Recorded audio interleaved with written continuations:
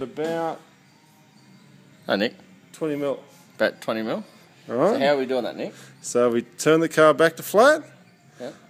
Then just rock the car back enough so the float comes onto the needle, but not enough so it compresses So the spring. up and under there. So if you go from the carburetor sealing flange to the top, That's and about 20 something mil there. I've got it pretty much 20, maybe 20 and a half. So I'm about 2 millimeters too low. Need to go just a touch higher. Okay. So go that touch higher. So screwdriver.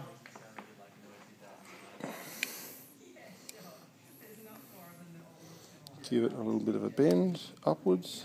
Bend it up. Screwdriver might be a little bit big. See if I can do it without destroying it. Doesn't need much. It's way too much. But it's good to show the extremities. But anyway, yeah, right, so I've just really, again, go from flat to doing that. I'm now on what, about 16? Yeah. Right, so That shows what you need to do, and you're aiming for 18. I've just gone a little bit far. So again, hold on to your float. Just bend it back down a bit. Just so you don't bend the whole thing. Bend it down a touch. And again, go back again, and where am I now?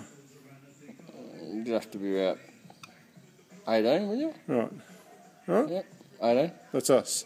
Beautiful. You can also normally tell, because that casting mark there Runs parallel. in the float runs parallel with the, And the carby, and that level Carbon there's base. about 45 degrees almost, isn't it? well, whatever it takes, you know, just to get it enough so it just sits there.